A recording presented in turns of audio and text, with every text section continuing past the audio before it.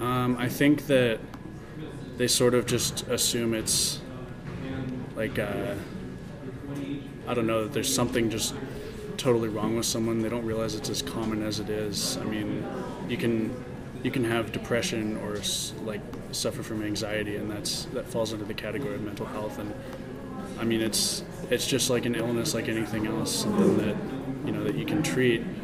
But people just sort of think that there's something fundamentally wrong with somebody when they suffer from mental health disorders. I think mental illness is kind of a broad term because you can think of mental illness as like ADHD, which is like probably a more relaxed way about it, and also mental illness as someone like being crazy, like school shootings and whatnot. So to broaden people's perspective on mental illness, maybe I feel like maybe documentaries would be good, or even PowerPoints or anything like that to show like different cases of mental illnesses and how they can be dealt with. Obviously, psychiatry and stuff like that would help. It's like almost like taboo. Like when somebody hears the word mental illness, they just kind of like back away, like don't want to talk about it. And I think that is kind of relates back to the first question, is that we don't really know a lot about it.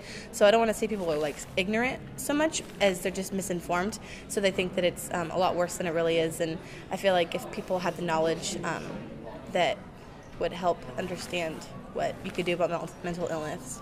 I think that society sees people with mental illness as below them, and they feel kind of bad for them, and it kind of shows sometimes. But I know that like a lot of the times people with mental illnesses don't see themselves like that, and that could even be derogatory to them as well.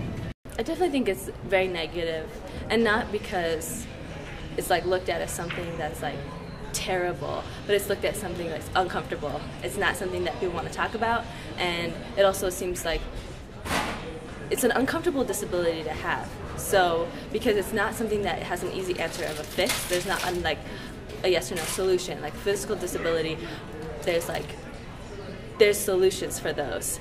But mental disabilities are something that aren't as quantitative, I guess.